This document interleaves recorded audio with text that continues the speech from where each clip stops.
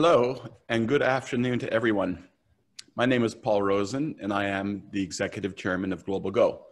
I have been an entrepreneur and an executive in the regulated cannabis industry since 2012, and I have been a cannabis enthusiast myself since 1978. I'm shocked, awed, and delighted by how quickly the cannabis industry has transitioned itself from a basement industry mired in controversy to a global concern, transforming the health and wellness of hundreds of millions of patients and citizens across the planet, while also providing a much needed economic boost to regional economies all over the world. I started my first cannabis company back in the dark days of 2012, which I then took public on the Toronto Stock Exchange 2 years later. In 2018, this company became the first cannabis company ever to list its shares on the NASDAQ exchange, and it became a unicorn. Any preconceptions I may have harbored about what outcomes may be possible in cannabis were shattered by that experience. It is incumbent upon all of us to dream as large as possible in order for our industry to deliver on its massive potential. Today's webinar topic is the Africa Cannabis Journey. The African cannabis industry has exploded in recent years, led first by Lesotho, the first African country to introduce a legal cannabis industry, but followed quickly by several African countries, including Zimbabwe, South Africa, Malawi, Zambia, Ghana, and Uganda, who have each taken their own steps to set up legal cannabis markets. However, it's fair to say that as the global cannabis industry has experienced strategic, operational, and capital challenges, the ripple effects have been felt throughout the continent. Today's webinar will focus on the African cannabis journey to date and how in such uncertain times, the continent can fully unlock the health, industrial, and developmental potential of this transformative plant. In that vein, I am so delighted today to formally announce the launch of Global Go Africa, a strategic partnership between Global Go and the Africa Cannabis Advisory Group, ACA for short, to service the developing African cannabis industry. The ACA Group has been a pioneer in Africa's growing cannabis industry, offering consulting, business development, capital raising, technology solutions, marketing, brand development, and recruiting and compliance services for the African cannabis sector. With this strategic partnership, ACA will now work alongside Global Go to expand the range of services provided for the African cannabis market. The strategic partnership will leverage Global Go's international reach, its broad industry experience, its in-depth industry knowledge, and strong industry position within North America, alongside ACA's extensive experience on the African continent to offer leading industry services. This partnership will facilitate the expansion of cannabis hemp companies within Africa, as well as cannabis hemp investments and product exports across borders between Africa, Europe, and North America. The strategic partnership will operate under the banner of Global Go Africa with shared office space in Johannesburg. The ACA team brings a depth of experience, advocacy, and business acumen in a highly regulated industry. And at Global Go, we could not be more excited about the creation of this transformative alliance between our two firms. Okay, now let's get to our incredible program today. To kick things off, I am honored, humbled, and absolutely thrilled to introduce our guest speaker, Myrtle Clark. Myrtle is the managing director of Fields of Green for All, and she is one of the world's most influential cannabis activists. In 2010, Myrtle and her late partner, Julian Stobbs, were arrested in their home in South Africa on charges of possession and dealing in cannabis. They were so indignant that they did something truly heroic. They sued the government on charges of enacting unlawful laws. As full-time drug policy activists, they have traveled both nationally and internationally in order to give a voice to civil society's concerns around drug policy reform. In 2013, they established their not-for-profit Fields of Green for All to promote the legal regulation of cannabis in South Africa, working to ensure that all citizens share the benefits of legally regulated cannabis by guiding individuals and communities who had been historically marginalized by use, cultivation, and trading cannabis. Julian and Myrtle worked tirelessly to raise awareness about the plant and its potential in order to create an open industry benefiting all South Africans. The devastating loss of Jules Stubbs to an act of senseless violence during a house robbery a few weeks ago has impacted every corner of the cannabis community, both in South Africa and across the world. And the entire cannabis community mourns the passing of this fearless warrior who dedicated his life fighting for freedom and fields of green for all. In lieu of a webinar registration fee, we are encouraging each attendee at today's webinar to make a donation to Fields of Green for All. There's a link provided on your screen. We are so proud to support this organization, and I hope you will as well. Without further ado, ladies and gentlemen, the incomparable Myrtle Clark. Thank you. Thank you so much for that lovely introduction and for inviting me here to be the voice of your conscience, because that is my role as a civil society activist here in South Africa. And I'd like to stress right from the beginning that the African cannabis industry is 700 years old. And this is something that I would like you to remember throughout of this webinar. The African cannabis industry is nothing new. It is something that is entrenched, it is endemic.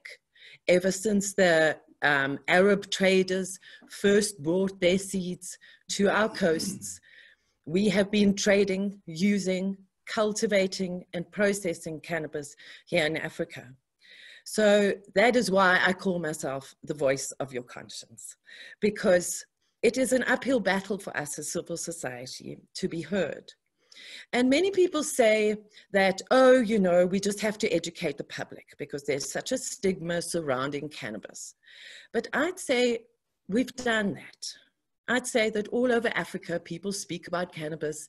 We've got our advocates, we've got our lobbyists, we've got our people who use cannabis and advocate for it. What we need to do now is actually educate the lawmakers, because there's a huge gap. One just has to look at the recently private purposes bill that was put before Parliament here in South Africa, and you will just see there clearly in black and white that our lawmakers do not know about this plant. And I think as civil society, we need a really strong partnership with those people who have got the money, who have got the expertise. Those people who are saying, oh, we're going to create the African cannabis industry. No, you're not. You're going to help us legitimize the African cannabis industry. So we have, as you said, we've been working for the last 10 years. It's on the 5th of August, it was 10 years since Julian and myself were arrested in our home. And just to create a bit of reality around this, the police arrived in 2010 on that August morning at 2 o'clock in the morning. And they went and they bashed down our kitchen door in order to arrest us for this plant. And I can tell you that the robbers who murdered Julian also came to our house at 2 o'clock in the morning. So my next point, over and above educating the lawmakers, is to stress that we want the South African Police Service and cannabis to be removed as far as possible from each other. Because we have an arrest helpline here at Fields of Green for All, which operates 24 hours a day and has been going since 2011. Although since the constitutional judgment of 2018, we've seen a drastic reduction in cannabis arrests, but we still have arrests every single day. The arrests are tied up in corruption. A lot of the time the police just steal the stock and the case never goes to court.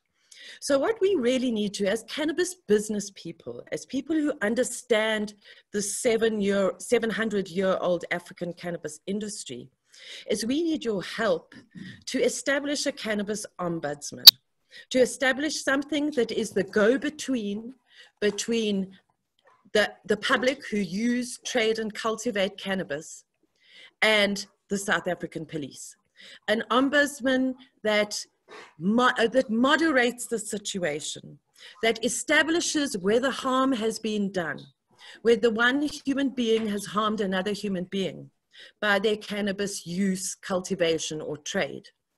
And if harm has been done, then yes, for sure, hand it over to the South African police. This is a very, very important partnership. It's something that we can't do on our own. It's something that is going to take money to set up, and it's something that is really very, very, very important. Before anybody buys any cannabis stocks, before anybody speaks about the gazillions and millions that are going to be made by the African cannabis industry, we have to stop the police. This is very, very important. And in order to do this, we've been writing for the last almost 6 years a manifesto for regulation. And you'll find this manifesto, you'll find it on our website. There's a PDF, or you can order a hard copy of the final draft. The final is going to come out by the end of this year. And this manifesto outlines what is needed in order to create social equity in cannabis in South Africa.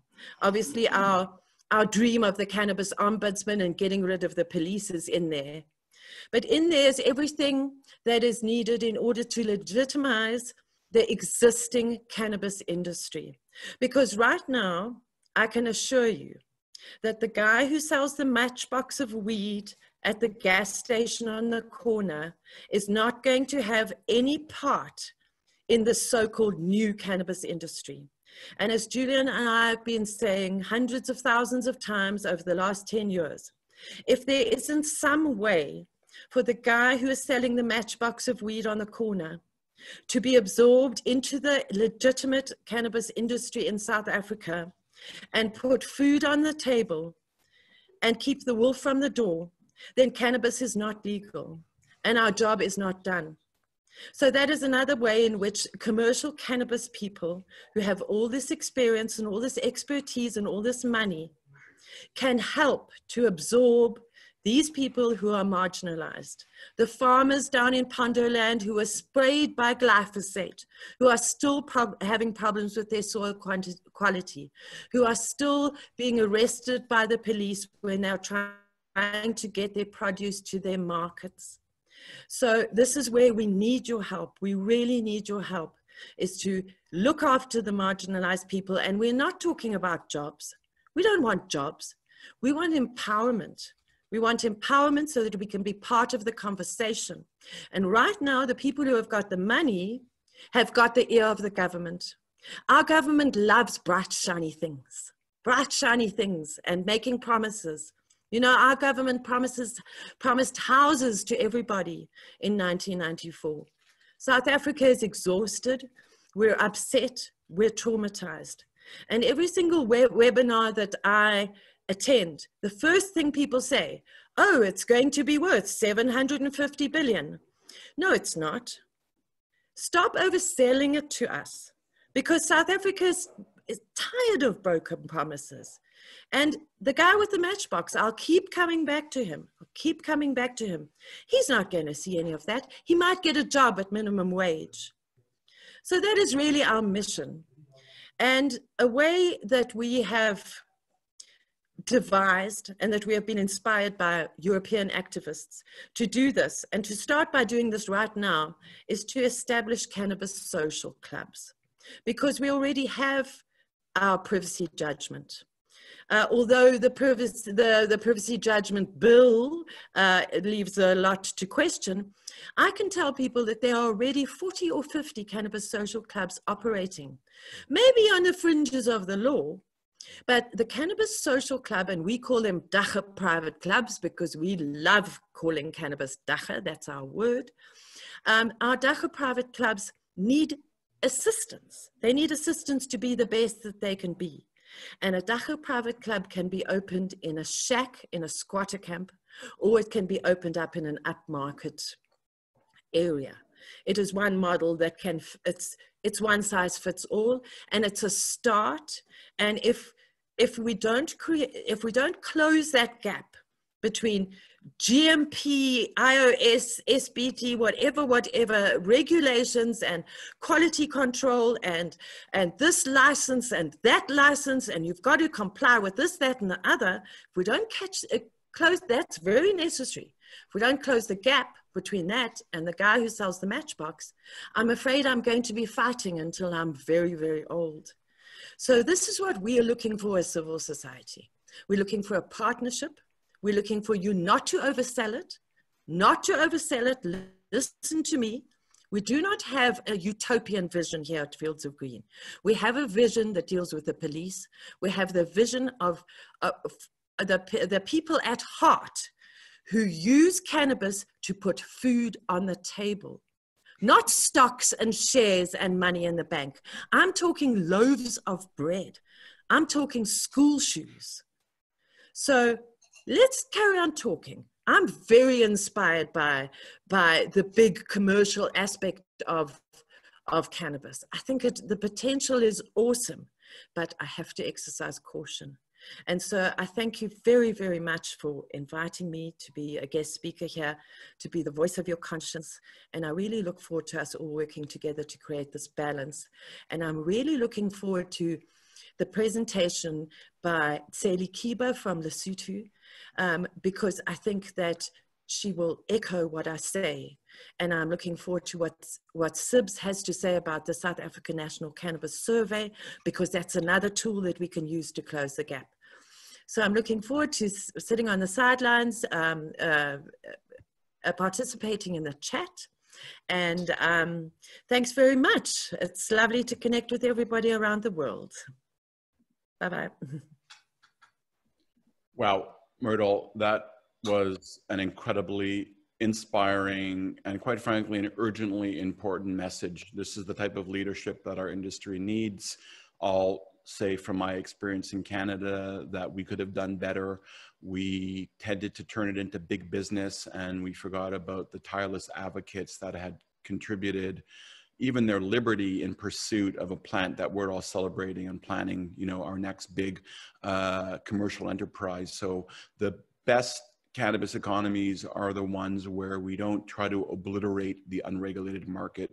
It's where we vend it in and invite participants from the old unregulated market to participate in the new regulated market in order to achieve all of the lofty ambitions we have for this plant. Myrtle, on behalf of the entire global cannabis industry, we thank you sincerely for your incredibly important advocacy work that will continue to profoundly improve the health and the welfare of communities across Africa and, in fact, the world. Thank you. I'm so pleased now to bring our partner, Sib Zaba, the co-founder of African Cannabis Advisory, to analyze and discuss the recent South African Social Surveys Institute nationwide survey. Social Survey Institute is working on a comprehensive survey to better understand the profile of cannabis users, growers, investors, and other key stakeholders in the industry to better inform policy development. Global Go and ACA are proud to support this important initiative, and the findings of the survey will actually be a topic for a follow-up webinar in December. Ladies and gentlemen, Sibs Zaba. Thanks so much, Paul. Appreciate that, that introduction. And to everyone joining us from South Africa, Europe, US, and other parts of the world, welcome to our webinar, our first webinar, Africa webinar today. We are really honored to have you all join us today. And we are very, very excited about what is only the beginning of what promises to be a very long, fulfilling journey as the cannabis industry grows and develops over the next few decades. But I think we all have quite an important role to play in what the story looks like. Us at ACA Group have been in the industry for sort of 12 months formally and roughly 18 months in terms of a little bit of a research period before that. I wanted to briefly touch on and expand. I wanted to expand on this Social Surveys Cannabis initiative, which Myrtle touched on and Paul touched on, and just to emphasize and sort of unpack that a little bit. Social Surveys Institute is a South African NGO that has been involved in bringing forth very important social issues via in-depth research projects. So everything from HIV, AIDS to education, a lot of social surveys work has been used to drive and influence policy formulation and decisions. When we came across the Institute, they had been looking for a way to expand on what the African or South African cannabis industry looked like. The key thing that the survey is trying to solve for is for real and reliable data. So one of the big issues in the industry today is that we just don't know what the industry looks like at a granular level. This makes it very challenging for investors, entrepreneurs, governments to make decisions that are for the best interest of the industry long term. And so we are, ourselves and Global Go are sponsoring the first phase of this survey, which is looking to have a minimum of 5,000 participants. We've already started, and as Paul mentioned, we've reached 2,000 participants to date. With your help and with much more effort over the next couple of weeks and months, we think that by the time we get to December, we'll have our next webinar. We'll be able to showcase some of the findings from the great work that Social Surveys Institute is doing in this space.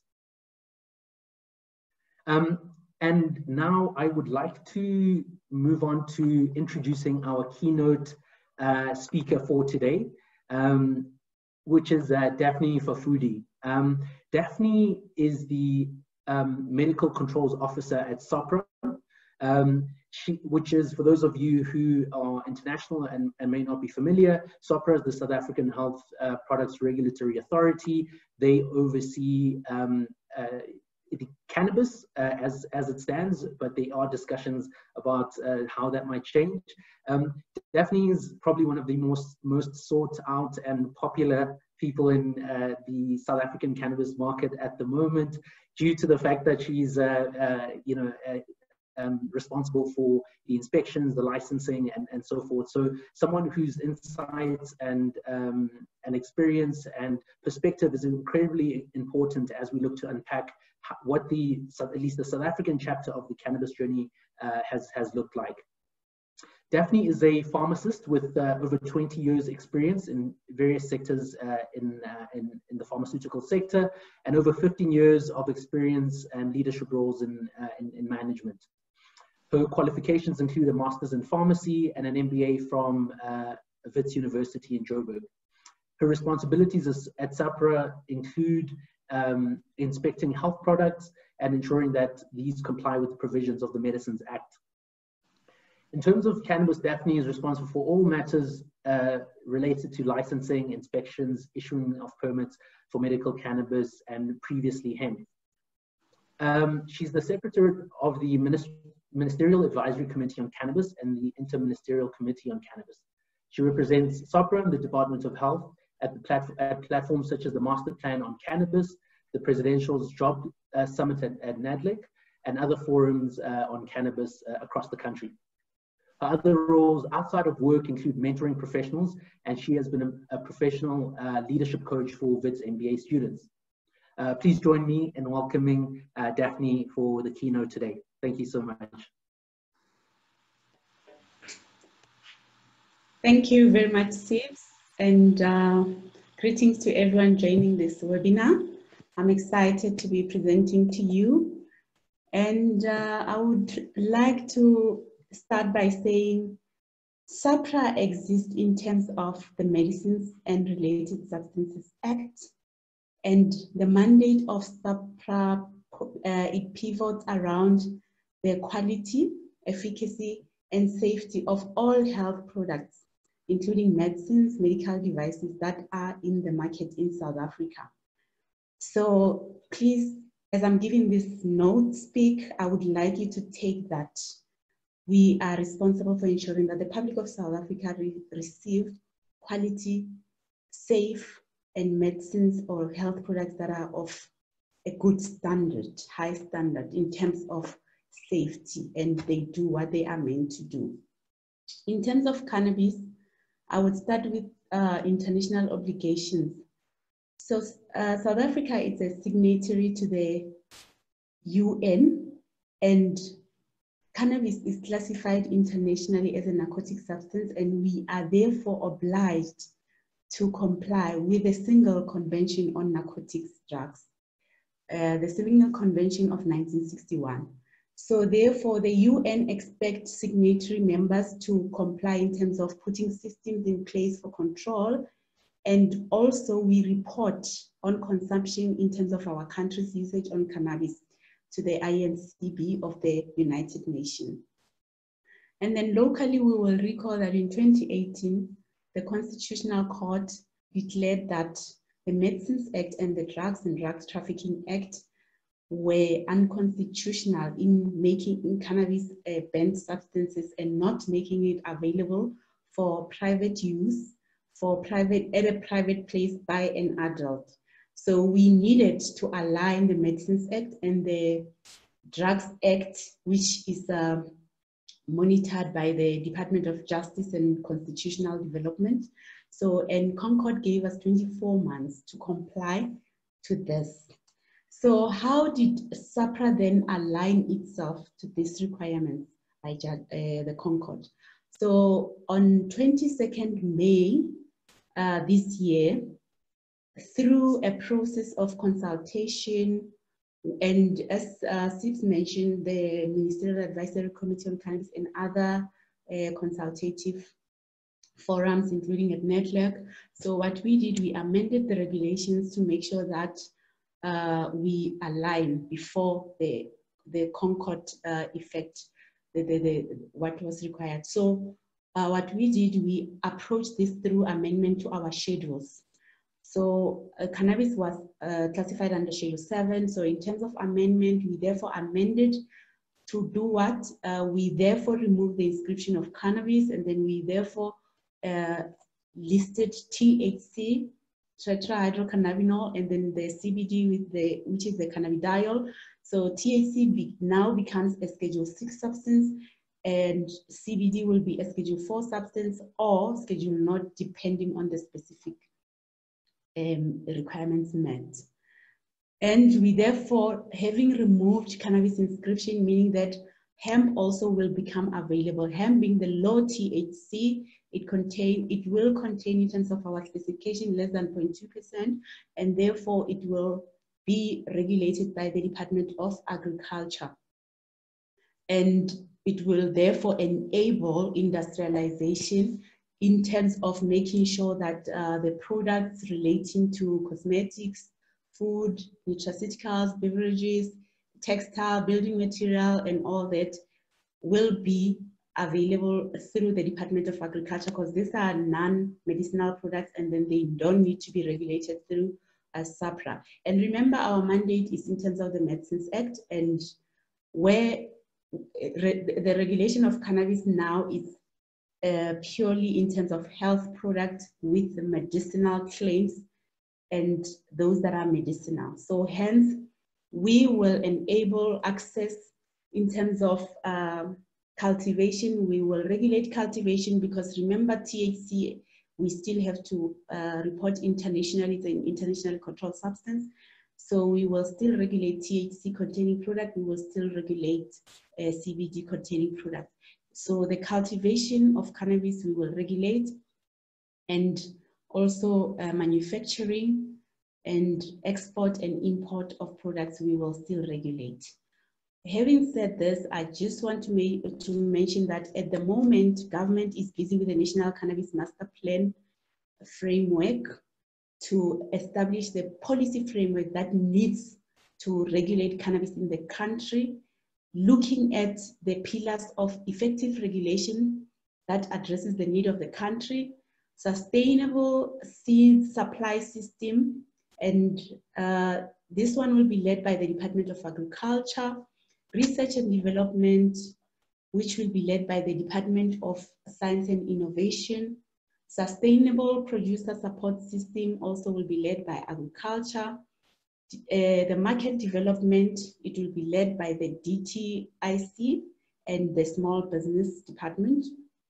Supplier development systems will be led by the Department of Trade and Industry and Competition, together also with the Department of Small Business, and manufacturing and product development as well. This will lie with the DTIC and the small business. Then the other pillar, the 8th pillar, will be the education, communication, together with the capacity development.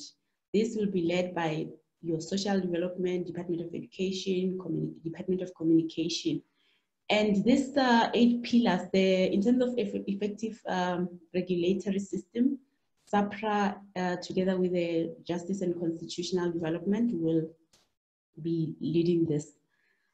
So I mentioned what SAPRA has done, and then we know that the Department of Justice is responsible for the Drug and Drug Trafficking Act. They have approached it through their amendment to their schedules, but also with the introduction of the cannabis bill that Metal spoke about.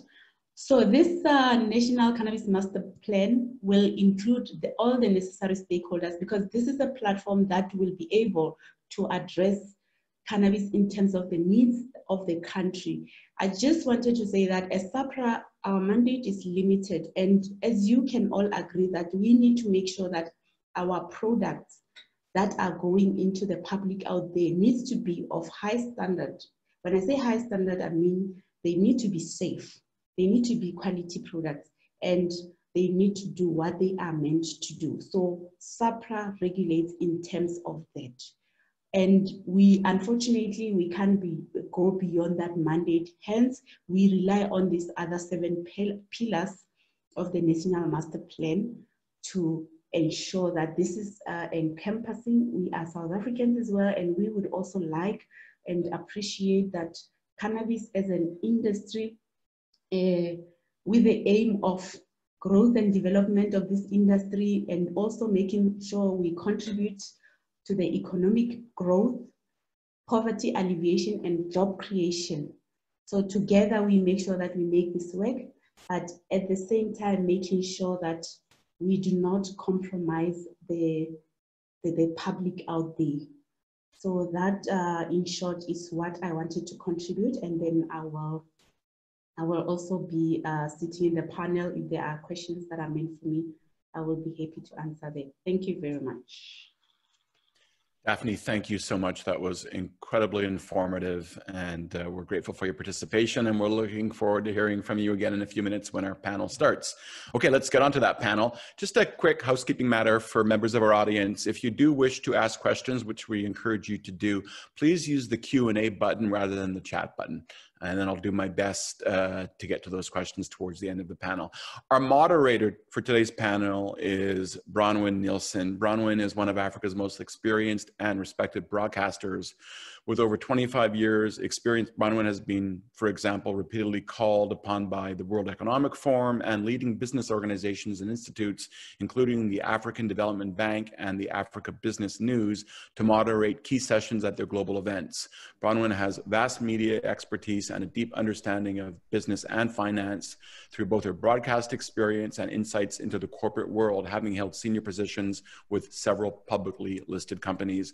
Bronwyn was an executive director at Africa Business News, with responsibility for setting the content agenda for all companies within the ABN group. Bronwyn was the editor-in-chief at CNBC Africa for 4 years. And since 2017, Bronwyn currently serves as CEO and founder of Nielsen Media and Associates. Bronwyn, take it away.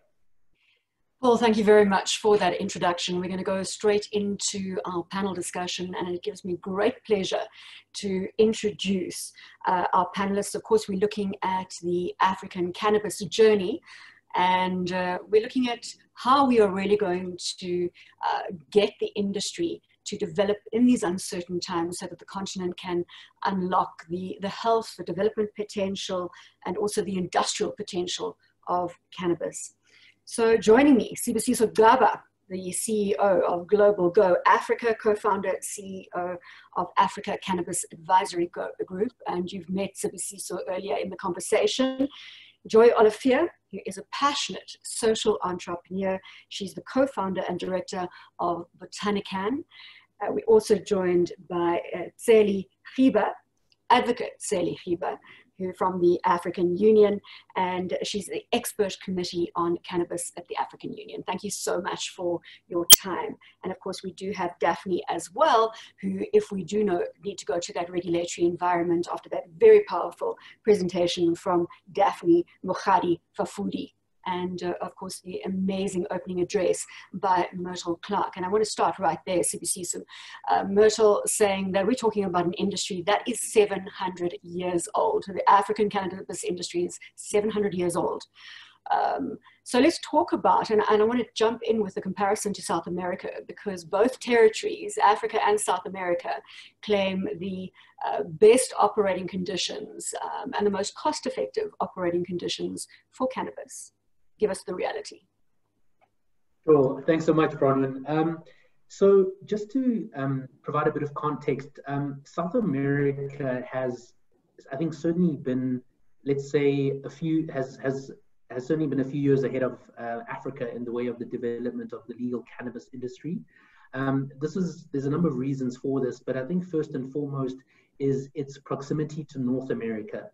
Now, the cannabis industry, in the way of capital, in the way of innovation, in the way of global sort of expansion, has been a Canadian and US story, with Europe being the next sort of chapter in terms of large-scale growth and development. And so South America's traditional and historic roots and trading roots with North America almost lifted it up in unison with the development of the industry.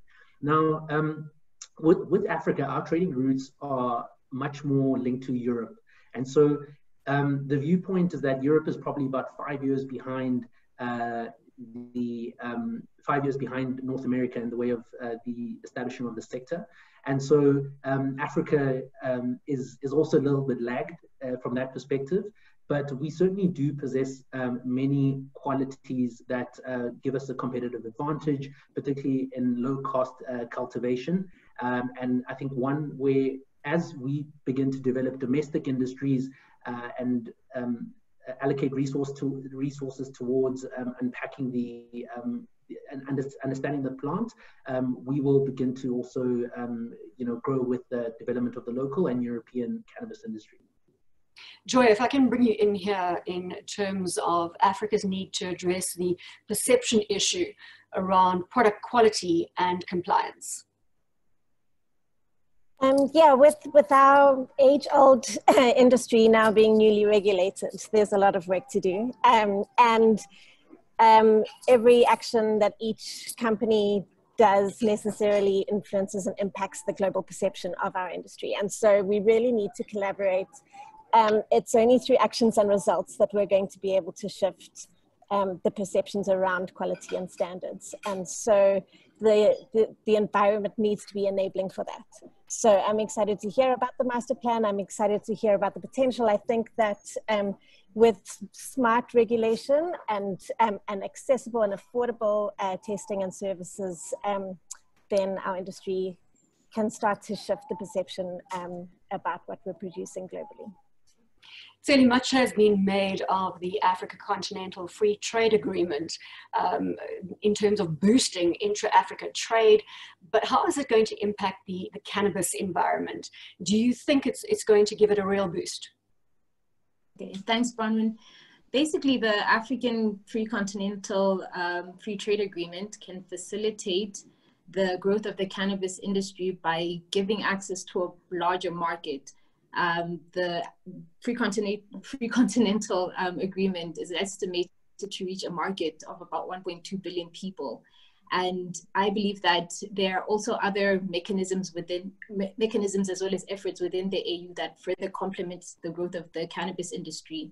And for example, I would like to cite the African Medicines Regulatory Harmonization Initiative, and that looks to harmonize the way in which medicines are registered across the continent. So for one, that would ease transportation of the different medicines and the use as well. And I think also what is crucial in the scope is to also look at how cannabis is scheduled across the continent. And you'll find that with a lot of countries, it's based on what is set out in the international treaties, which is obviously up for debate. And with that, I think there's also a huge incentive and need to also look at balancing the relationship that people have with cannabis from the commercial side, which the African Free Continental Area would facilitate, but also to balance that with the very old and traditional industry that has persisted for many, many years, as Myrtle said earlier. Sibusiso, you have moved from the investment banking environment into the entrepreneurial role, Africa Cannabis Advisory Group, and you've traveled extensively. You've investigated the cannabis story globally. So what would you say are the opportunities that entrepreneurs in Africa are not capitalizing on that you've seen in other territories? Sure. So I think in Africa, we've, in terms of the, let's say, the ecosystem of clients and participants that we know, there's certainly a strong bias towards viewing cultivation as the cannabis industry. So, you know, probably 70 to 80% of the engagements that we have with clients or prospective clients in Africa are stakeholders, entrepreneurs, and individuals who are focused on growing and want to grow and see that as the entire industry. But with the time that I've spent abroad before starting ACAS, I spent about 4 months traveling around the world doing extensive research on the industry. You realize that there's an entire ecosystem of businesses and services that work around cultivation. And so, for example, in Canada, North America, a lot of the capital that's going into cannabis now is going into research and development, and it's going into brands and creating a story around, with a particular individual, community, and their journey in the cannabis world. And so I think in the way of Africa, I do think cultivation is important. I do think it's for example, beginning to tell the story of a particular strain of cannabis or a particular community, that has used cannabis for economic sustenance and so forth, is something that is particularly compelling. And secondly, thinking about the process beyond cultivation. So thinking about processing, extraction, formulation, those areas, coupled with our some of our really unique strains, allow for, I think, for really, really strong economic opportunities, and opportunities that can have as much of a, let's say, a social dividend as a cultivation-focused idea or opportunity. Joy, earlier Myrtle Clark was imploring us not to talk up this industry into a fairy tale, and that we need to be realistic about the opportunity. And that brings us to the economics of the cannabis environment. And if you can just give us a sense of how you talk to supply, demand in the broader industry, and of course pricing, because at the end of the day, this has to be a realistic story if it's going to be sustainable. Yeah, and it's tough. I mean, it's certainly not a fairy tale. I think my experience of the last year and a half has been the opposite of that. When we first went and, so Botanican got our license in late 2019 in Lesotho. And at that time, the prices were astounding. They've since plummeted really quickly. And so we've had to adjust our business strategy, whereas we were originally planning to do wholesale sales. We've now had to bring forward our decision to do branded and white label products, which is actually a blessing in disguise, because as Sib says, it provides us an opportunity to tell the story of the Harakolo community that grew this first crop, and the amazing results that we've achieved as a result because of where and how it's grown. And so we're extremely proud to be bringing our sun-grown organic medicinal and wellness products from Lesotho to the world. And I think there's an opportunity for the whole of Southern Africa to be bringing these amazing products to the global market. Sally, one of the big problems on the African continent, the different rules and regulations that we find in each territory, and certainly there's a lack of synergy, even if you talk about regional, East Africa versus West Africa versus Southern Africa.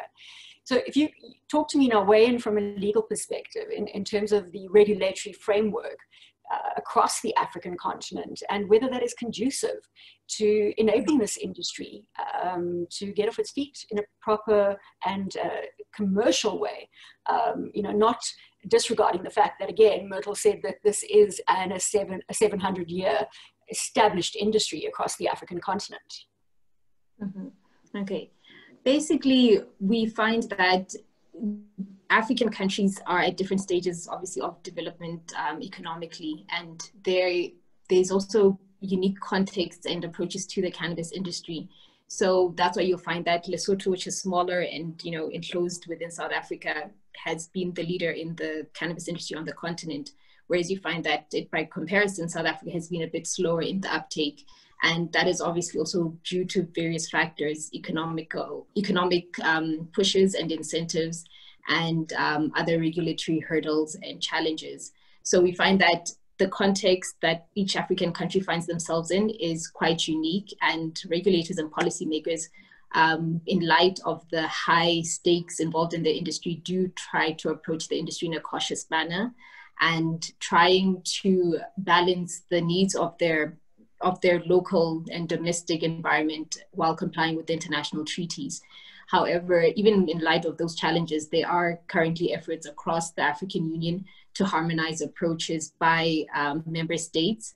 However, these cannot be imposed on member states, but it is hoped that they would form guidelines and basically provide an incentive to harmonize and have coordinated approaches that would give access to better resource allocation, better value chains, and better coordination. However, the challenge of harmonization, that's across the board. We have it in the United States, where each state has its own legal system.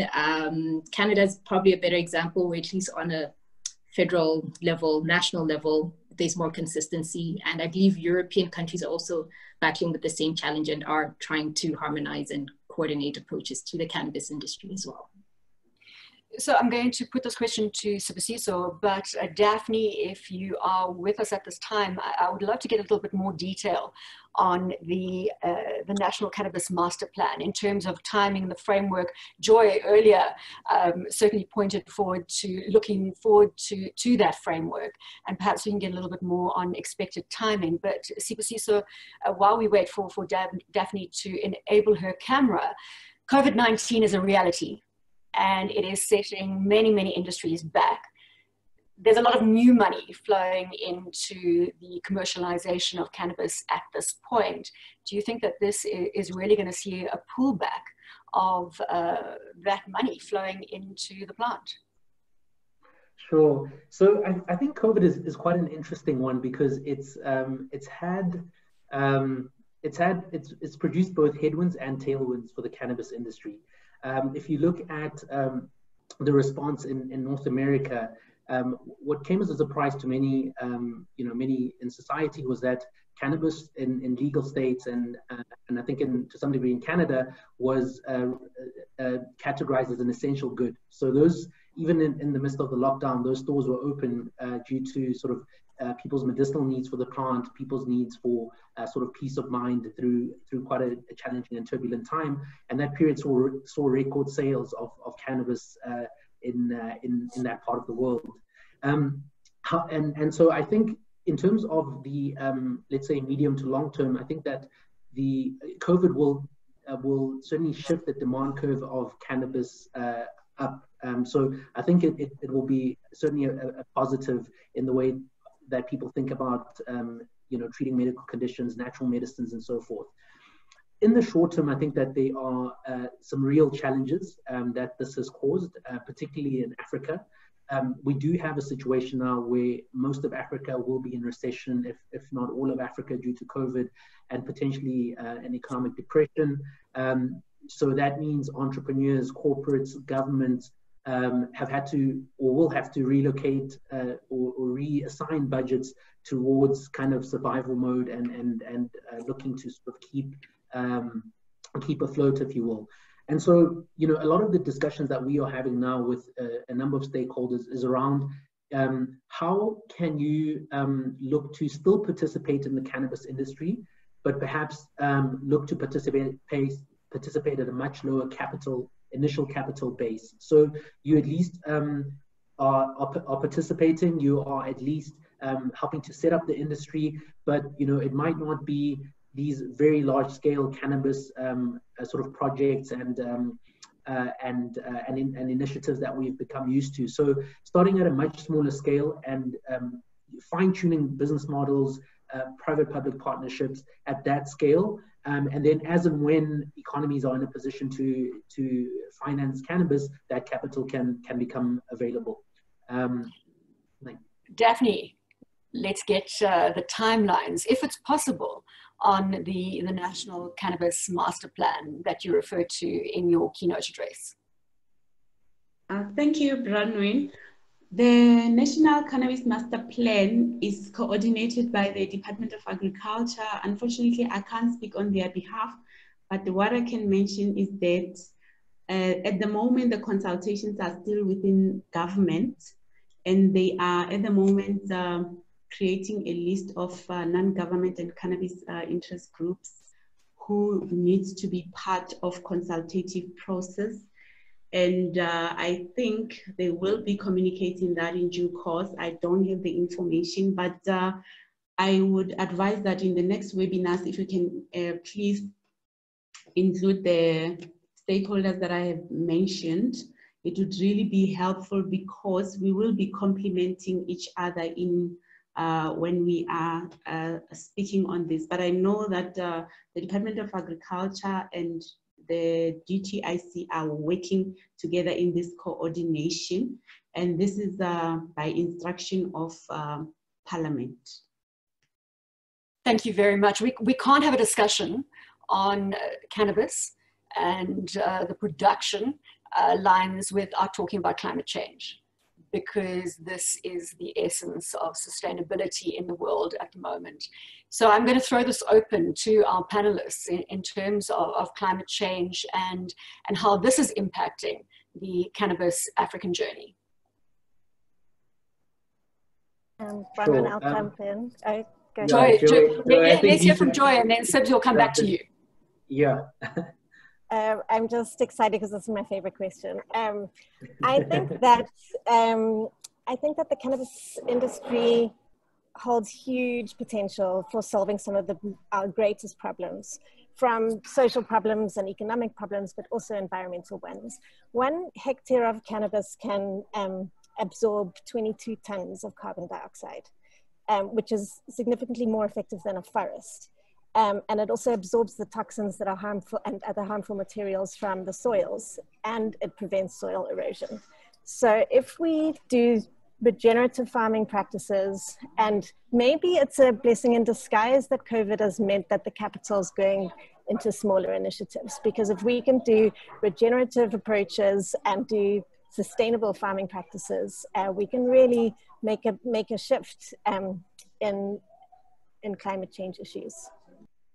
I can't believe our timing. We are almost at 5 to 8, and I'm going to bring Paul Rosen back into the conversation now, because I know there's an additional Q&A that we are going to take from the audience. I see we've got a number of participants, Paul, lots of questions coming through from a very interactive audience this evening. And I know Sibs will probably want to pick up on his point on climate change, because it looks as though that is stirring up a lot of passion. But Paul, I'm going to hand over to you at this point. Thank you so much, Bronwyn, and thank you to our panelists for an incredibly informative and entertaining session. Yeah, we actually have a lot of questions. I think this is the most amount of Q&A Global Go has ever got at a webinar, so I'm going to take that as a very positive sign that, 1, we have an engaged audience, but 2, we're really touching on some really important issues as this industry starts to reach sort of critical scale. I'm not going to have time to get to everybody's questions, so please, if I don't get to your question, feel free to reach out to any one of us on email or LinkedIn. We want to hear and respond to everything. All right, in no particular order, I'm going to start with the question from Pierre Vandolph, and sorry if I mispronounced any names here. Specifically, cannabis is legal in many countries. How come these countries, plus many USA states, do not have to comply with the UN Single Convention and INCB regulations? As a sovereign nation, why does South Africa feel it must comply with these patently outdated rules, otherwise ignored by many countries? Whoever wants to handle that hot potato, I will give you the microphone. Okay, I think I can take that. As I mentioned, we are a signatory to the UN. And remember, whatever policy decision that we are making, it needs to be taken at a policy level, at a country level, and we need to be able to demonstrate that we have systems in place that we will be able to regulate this substance, because we are still a signatory. So the UN does not dictate how we must do things, but we need to demonstrate to the UN that as a signatory, how do we comply with international standards, and what measures and systems in place do we have to ensure that, because remember, we need to be cognizant of substance abuse, and we know that in South Africa, this is also used as a gateway drug. And in terms of social responsibility and also for protecting the public, we also need to put systems in place. If we want to legalize cannabis, it will be a policy decision.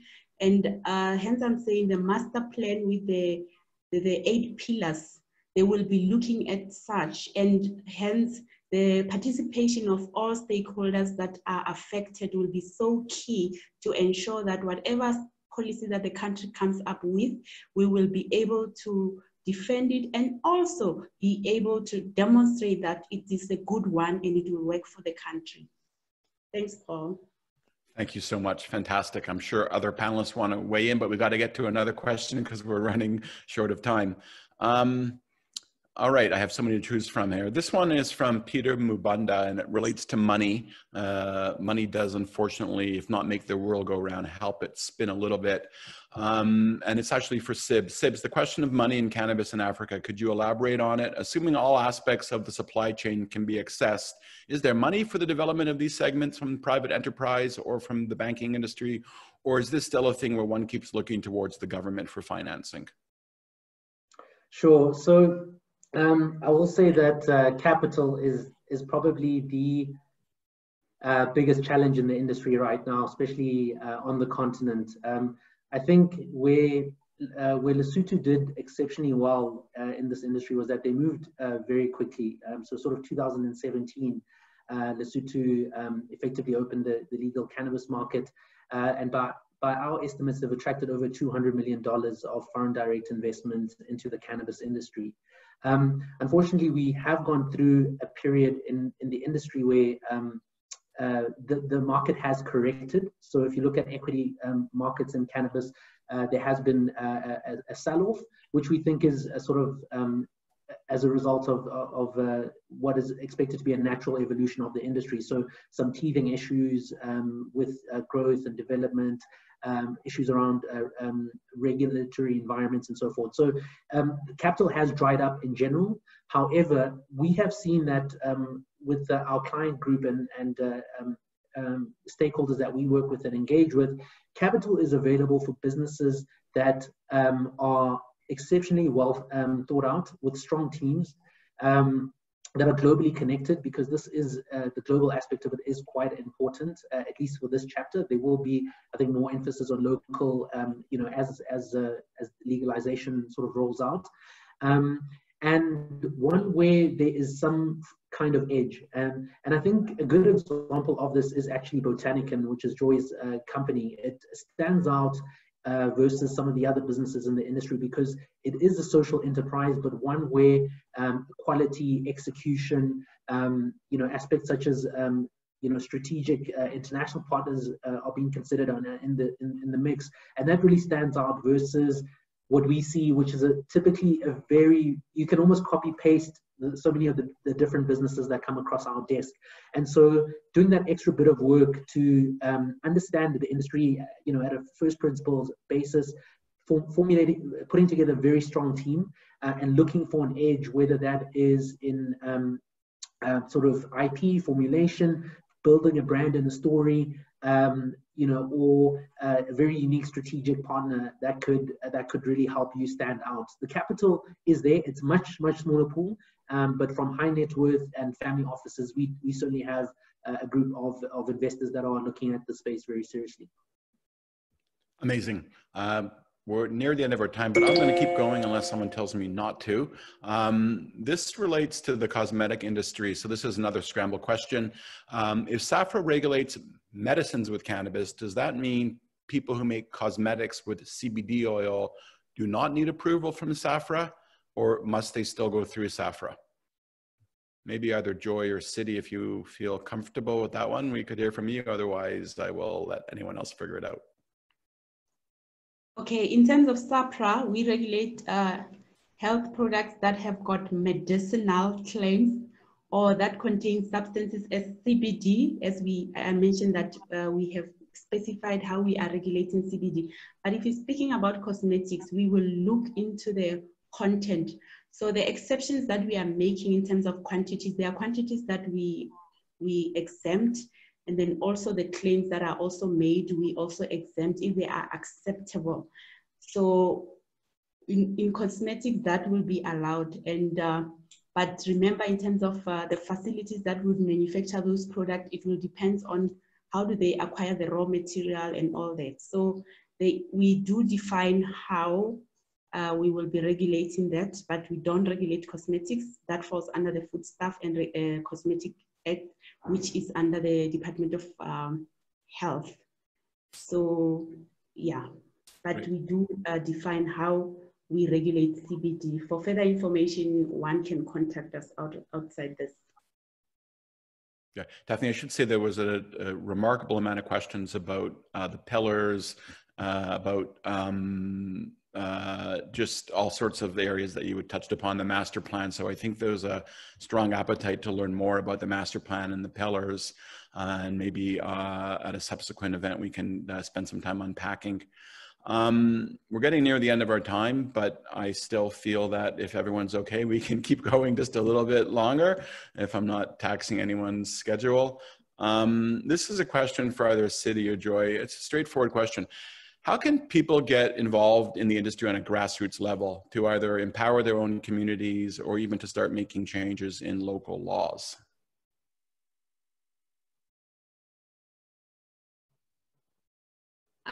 Thank you for that question. I think there are various ways that people can approach that. And I found that activism, particularly within the cannabis industry, has been very consistent over the years. It's just that the take-up was much slower. So I think it's through activism and through, but also through trying to maybe organize communities to rather approach the government and representatives in a consistent manner and in an organized manner to basically set out what maybe the demands are. Because we tend to find that, say for example, with the countries within the SADC region that have allowed for licenses to be issued and so on, as highlighted also by Joy, that licenses tend to be quite expensive. So then the question would be, how can a community access the license to enable them to deal in the industry? And we find that sometimes they may be able to pool and attract investments with the right initiative that can appeal to investors. But also, I've also been impressed by other models that are comparative to the cannabis industry in the African context that I believe can also be implemented here, such as allowing programs where these licenses can be paid up over time once maybe the community has had something going and has started a commercial venture. But at this point, I think it's also very important to highlight that not everyone is looking to go that route into the industry. Not everyone is in it for commercial venture. We have many people, even particularly in Lesotho and across the continent, that have been dealing in cannabis in various ways for traditional medicines, for their own personal and private use. And I believe there needs to be a space left for that. And South Africa has made steps to ensure that through their privacy laws. So I do wish that more countries would provide that avenue and margin for the communities as well. Amazing. Thank you so much. We have time for one more question, which I'm going to direct to Joy. This is from Alfredo Pascual. Joy and panel, but specifically Joy, do you think that by prioritizing exports, meaning that there's been export-oriented regulations that have been buttressed with promises of billions of dollars of exports that could be accomplished. Are you concerned that African countries have so far missed an opportunity of generating robust domestic markets in their focus on export markets?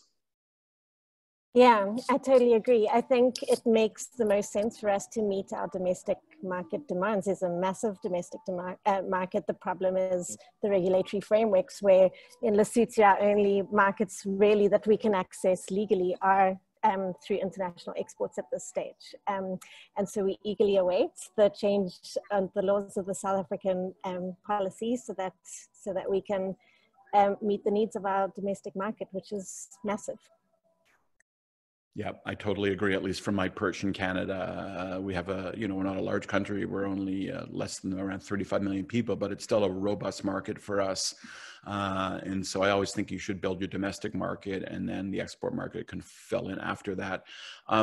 Regrettably, we've run out of our allotted time, which is a shame because we continue to have questions pour in. I've never actually seen such an engaged audience. So first of all, my great appreciation to the audience for being so engaged and asking such a range of interesting and important questions, only a few of which I was able to highlight today.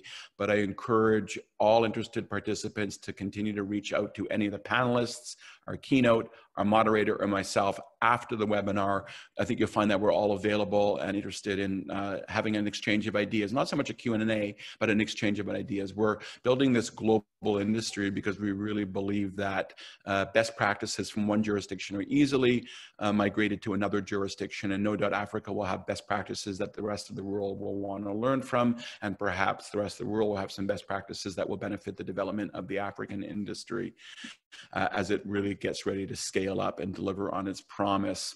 I'm so grateful to all the panelists, to our moderator, and really I want to circle back to that incredibly inspirational message that Myrtle delivered to really set the stage for today. And I think that it's important, while we all sometimes get visions of dollar signs in our eyes about what this industry is, this doesn't work unless we really build a socially equitable platform to deliver. So in that whole construct, profits, people, let's put people ahead of profits for this industry. Profits will be there, of course, but planet, people, and then profits rather than profits ahead of planet and people.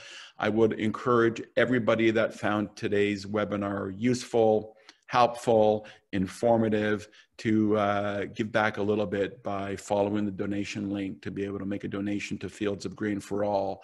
As long as people are imprisoned for doing the very thing that we're celebrating today, we have a problem in our industry. And the best way to improve the future of our industry is to deal with some of the injustices of the past. So I really encourage everybody to lean into that. A little bit of money expressed over a lot of people goes a long way. I'm sure that Myrtle and her colleagues will put that money to extraordinary use.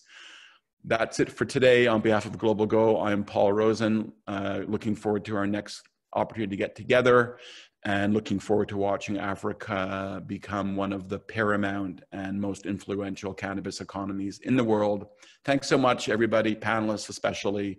Godspeed, and we look forward to our next gathering. Bye-bye.